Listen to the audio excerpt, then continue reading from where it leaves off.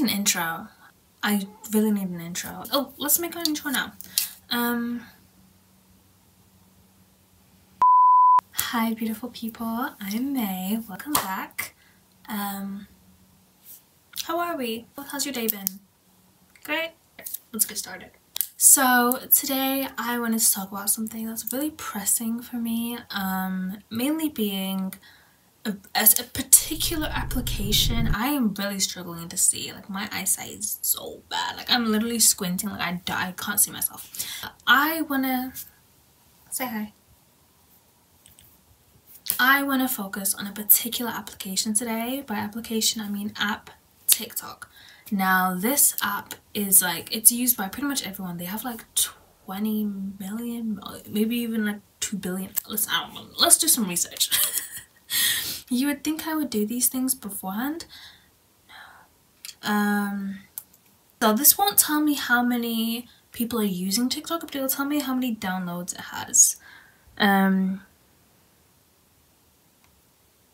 I mean, it has 2.1 million reviews, so that alone is just insane. How many users are on TikTok? This was in 2021. In 2021, the app had 1 billion. Insane. I really want to talk about TikTok and its effects that it's having on people. Now, mental health wise, that's a whole nother story. I'm gonna get into it a little bit, but I just want to talk about it in terms of like confidence wise. Yes, it is mental health wise, but I'm not going to be doing as much like, hey, like this is what you need to do to stay off TikTok to fix your mental health. I'm going to be talking to you about how you can avoid falling into the trap of believing that just because somebody looks this way and you don't, and just because you look this way and this person doesn't mean that you should change yourself to fit in. Like, I really want to talk about stuff like that. It's going to be more like me sort of mentoring you. This might become a series. I might focus it on different apps, do some research maybe, but I really just want to talk about like TikTok. Because I come across so many strange things and so many strange takes, and the main way that I've been categorizing what I've been viewing and what I've been seeing and just like thinking about it is by reposting it and saving it. So if you don't know already, my Instagram, my TikTok, everything, it's itsmaezae. So first things first, in terms of why I dislike TikTok. I'm saying in this moment in time because maybe the app could have this big change, this big like redemption arc. Currently at the moment, it feels like it's turning into Instagram. Now, I use Instagram, it's my main base, it's where I have the majority of my supporters, but Instagram is such a toxic place. It's an app that's made for competition, which makes sense if you're going to make a career out of it, if you're focusing on promoting your job on there. It is all about competition. Because there's so many accounts on there, you have to stand out. I completely understand that. But once you scratch the surface beyond that, you start to see that the majority of Instagram can be such a depressing place to post, to comment, and to just watch content because of the comments. And I made a post about this if you want to watch it here, and I was basically saying how it doesn't matter what post I make, how I formulate my caption, or how whatever I do, there will eventually be a onslaught. Is that a word? Slew. Wow. There will eventually be a wave of racism, colorism, and misogyny because I'm a dark-skinned black girl, and that's just something that I have grown to like take on. You know what I mean? It's just whatever.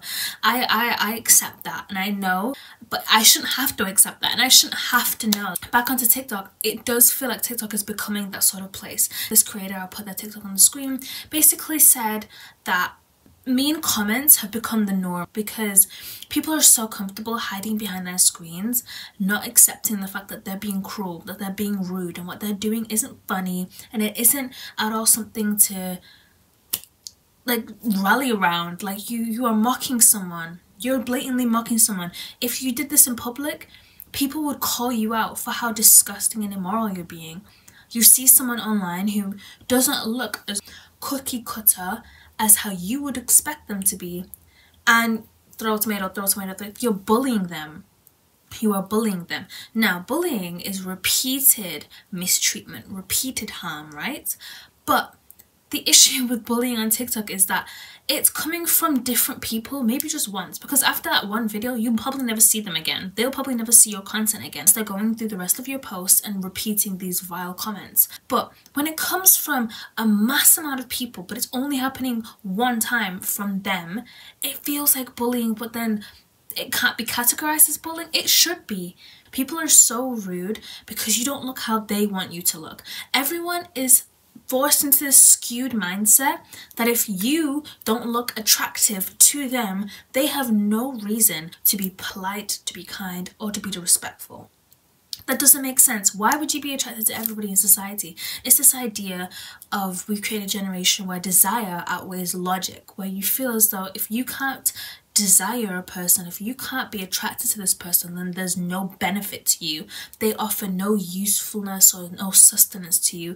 Therefore, you need to tell them, hey, you're not attractive enough for me to respect you. You're not attractive enough for me to treat you like the human being you are. So I'm going to go into your comment section and I'm going to hurl vile comments at you in hopes that it will bring down your self-esteem enough for you to crawl your way to the TikTok search bar and type in how to be prettier, how to glow up, how to be TikTok pretty, and therefore you become another cookie cutter TikTok girly, cookie cutter TikTok boy. And you're probably thinking, okay, but why are you being so judgmental? Because I've done it! Because I've literally done it. Like, I can't just snuff. I've been that person. I didn't get those comments, but I realized if I'm not getting the same type of respect and if I'm not being treated the same way as other people that are more attractive than me, even though attractiveness is subjective, but I digress. If I'm not getting the respect that I think I deserve as a human being alongside everyone else, then maybe I should change the way I look. So I would search up, oh, how to be prettier, how to glow up. And I was searching for hours and hours on Pinterest, how to be pretty, workout routines to lose weight in a week, how to clear your skin in under a week, like things like that, because I was so low down and my self-esteem was beneath the floor, baby. It was beneath the floor that I couldn't even fathom the idea that I'm more than just my appearance. Human beings, if you base your entire worth on just one factor of yourself, one tiny part of yourself, that's all you'll be reduced to. And it's not fair. If you're a person that's intelligent but people can't see past that, it sucks. If you're a person that is attractive to a lot of people, people can't see past that. We are more than just what we can offer for monetary gain. I am more than just someone that can give you makeup inspo or fashion inspo or photo inspo. I'm more than that. And if I'm not allowed to show that to people for fear of them not accepting that or not understanding that, then it makes people feel so like inadequate and almost unfulfilled in their life. And this is coming from a content creator, so can you imagine how I would feel if I had to go about my everyday life not knowing I have what 29,000 people rallying behind me on TikTok, on Instagram, and 15,000 people rallying behind me on YouTube? You know how it would feel to just be so left like that? It'd feel awful. It would feel awful. People are not being nice, therefore people are losing themselves in a generation where if you don't look like this, you are not pretty. And that's just it. It's not like you're not pretty enough, it's just you are not pretty. You don't fit the standard, you don't fit the bill, therefore you're not pretty. And it doesn't make sense because the standard itself, like, can we just talk about this? Like, but the beauty standards, someone said this because they were talking about, I was watching a history page and they were basically saying how it's so funny to look back in history to see that rounder bodies, square shaped bodies, and bigger facial features, larger foreheads were seen as more desirable, that women would pluck their hairlines and people would eat more in hopes of gaining more weight and fitting that body standard because it was so unattainable to the point where people looked so drastically different compared to now where the body standard is ultra thin and it's very sculpted cheekbones, and it's just something that people can't achieve naturally because nobody's really built like that, to be honest. And they've gone for the full Ozempic and people are drinking 3 to 4 cups of green tea. This is actually green tea, by the way. It's great for digestion. I will not say anything more about why I'm drinking that.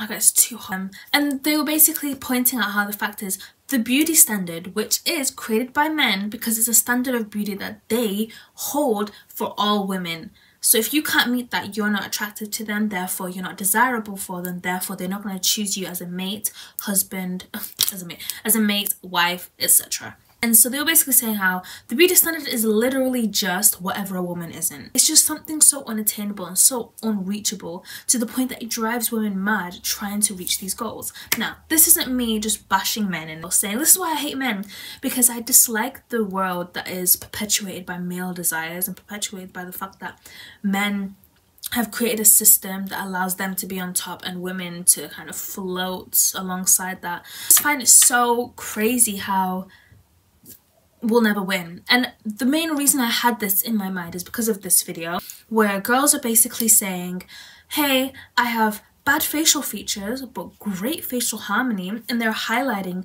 different areas of their face. Now, a few months ago I saw this trend on YouTube, so it's probably been on TikTok a while ago anyways, but I saw this trend on YouTube where they would do their eyes, their nose, their mouth, ears, and then they show their face and be like, no comment. They were just like, oh, show your facial features and then your face. And everyone that comes like, oh, you're so cute, they suit you, they all work together.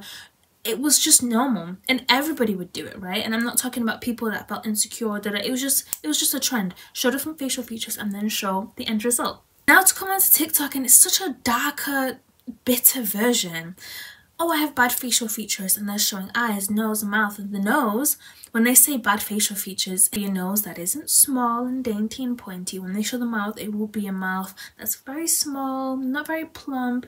When they show the eyes, it could be eyes that aren't big enough or that aren't small enough or whatever, or ears that are too big, or eyebrows that are too thin, or eyebrows that are too full, or cheeks that are too full. And then they zoom out and they show their actual face, you're like, oh.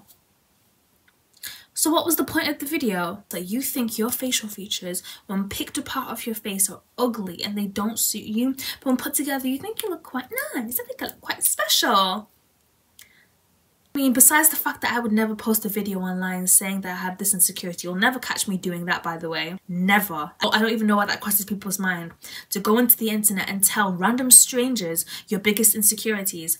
Why would you do that? Unless you're helping uplift girls. Like, I'll happily come in here and say, yeah, I struggled with acne and I still have acne scars to this day, which are very visible. Don't let them define you. I'll happily come into the internet saying that. And say, oh my god, I hate my acne scars. They're so ugly. They make me look so dumb. I hate my nose. It's so da-da-da. Are you dumb? No, you must be dumb. I don't care. I don't care if you're insecure. You're dumb. You're dumb and insecure. And the main reason why I have no sympathy towards these people, zero sympathy towards these people, is because posting these videos where the average age on TikTok is probably like 9 years old at this point. Do you not understand that children are going to come across these videos, come across this trend and see, oh wait, I have a nose similar to her and she says that her nose is bad, her features are bad, I have lips like hers, my skin's like hers. Huh. I'm starting to think that I should be insecure about these things. So do you not remember that first moment when you realize that you're developing a negative mindset towards your body? Do you not remember the feeling of like, oh, this is going to set me back for years. Oh, this is going to damage me for years. Do you guys not remember that? And it just annoys me so much because you're not learning from the past. You are perpetuating the same standards of beauty that had gone before us for the new generation. TikTok, you could scroll once and it'd be a cute dog video where it's coming in to the house, meeting its new family after being adopted and being left at the shelter for a few years. And it's like, oh my god, so special, oh my god, so cute. You scroll again and it's a girl telling you this new anti-wrinkle straw that stops you from gaining lines and wrinkles, and this new Botox that you can buy from Lidl, and you inject it into your face and you hope that you don't die. Like, hi, what the hell are you talking about? What are we doing? What are we doing right now? The internet? Yeah, let's stop. Let's stop posting stuff like that on the internet, please, because it's dumb, harmful, ridiculous. Like, I don't have sympathy. I'm just gonna say this again because I feel like if you might have missed me say that, I have no sympathy. I don't cry for you guys. I don't. It's giving Kylie Jenner crying because people were calling her old at the Met Gala. You set women back like, I don't even know how many years because of everything you and your family have done. I don't care that you do not benefit from having to market yourself. You have benefited enough monetarily with the money, with the lip kits, with the skims, with the injections, with the Botox. You guys are what's wrong with women. I don't feel bad for people that continuously set women back. And by set women back, I don't mean, oh, you support men or you believe that some men are, but I don't care. I'm not a radical feminist. I'm not talking about that when I say set women back. I mean set women back mentally, believing that they are nothing but the way they look. You're not inspiring more women to read. I just find it just increasingly more irritating the more I learn about just people that benefit from reducing women to nothing but the way they look. And we should never change to benefit someone's idea of beauty, someone's idea of perfection. It doesn't make any sense. Don't change yourself because someone told you to. We start talking about what the ideal person is supposed to look like, what the ideal person is supposed to speak like. We always come down to one singular perspective. You guys are not original in your thinking when you say, oh, but I have a crooked nose, bad facial features, and then a girl will post another video and she'll say, oh, good facial features, bad facial harmony, and she has a slim pointed nose. Are you dumb? Did you pick up a history book? Did you study history? I beg, did you study history? Did you not? I don't understand how we can have a repeat of this. When you do not learn from history, you are damned to repeat it. I don't know why this has to be said to you for the first time. Again, when I say to you, I don't mean you guys watching, because you're not dumb enough. You're not dumb enough to even think of these things. You guys are here to be enlightened about what's going on TikTok, and I love you for that. And it's just like, we're repeating history and you're not learning because you refuse to understand and acknowledge that this idea isn't new. It's riddled with everything. Eurocentrism, classism. I know, like I said, I'll talk about why it's riddled with classism later on in another video, in another lifetime. But I think if you can put two and two together, you'll understand why it's riddled with classism in terms of surgeries, funding, procedures, etc. You have to fund your new appearance. Ozempic. Will be the last section. What is wrong with you girls? And when I say you girls, I'm speaking to the people that are my age. I'm speaking to the girls that are younger than me. I'm speaking to the girls that are older than me. This is going to all of the girlies. Now, the men in the room, I don't even know if there'll be any. go sit this one out. Just watch from the crowd. You guys have caused enough problems. Watch from the crowd. Why are we doing this again? We did it with Charli D'Amelio. We've done it with people before Charli D'Amelio. We've done it with Lauren Gray, Baby Ariel. We've done it with them. We've done it with celebrities. But now we're doing it every single week with someone new. Why is there a new it girl that we are throwing tomatoes, bullying because they are hyped up? You do understand how that works, right? Whenever I see a piece of content on my For You page and I'm watching, I will give it a like and then I will scroll. Now, this creator could have an influx of likes and all of a sudden that video's gone viral and they'll post another video similar to that and it also goes viral and it goes viral and goes viral and then all of a sudden they gain thousands and thousands of new followers. Their videos get pushed out into the For You page and all of a sudden that creator that didn't know that was going to happen is the new TikTok it girl. Now, I want you to close your eyes for me and I want you to imagine that you had 200 followers last night. You wake up and you have 17,000 new followers. You've got thousands of people in your DMs. You've got thousands of people in your comment section. And all of a sudden on your latest video, after having 3 videos do really well where you had nice comments, people are saying, who is this girl? Overrated. I'm tired of seeing her. Can we just not make these people popular anymore? What's your reaction? Because I know what mine is. My reaction to seeing that as that content creator is, it doesn't make sense. These people are not asking to be made the new TikTok it girl. And even if they are, it doesn't mean they should be treated so unfairly. Let's talk Leah Halton. That girl, last time I checked, had like 30 million likes. Maybe it was 20 million. I don't know what she's got right now. I'm just gonna say she had like 20 million likes, right? People in that comment section, it's like they've never seen this happen before. Oh my god, 20 million likes for just talking at the camera. This is TikTok, babe. People get new houses, new cars. They get 2,000 a video.